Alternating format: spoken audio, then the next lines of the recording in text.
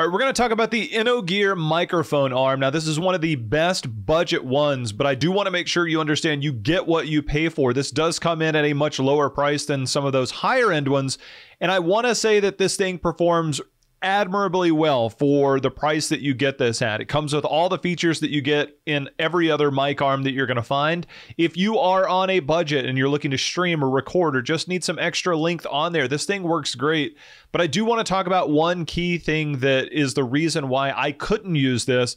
And it's in the description, because in the description it says it can hold up to 53 ounces. Now, while this is true, I put a Rode Procaster on this and it did have a shock mount on it. It still comes in under that weight. However, when I want to angle the microphone up or hold it higher, this thing cannot hold the weight of the microphone. That's not a bad thing because that's just on the articulation of the arm, but it will hold the weight in place.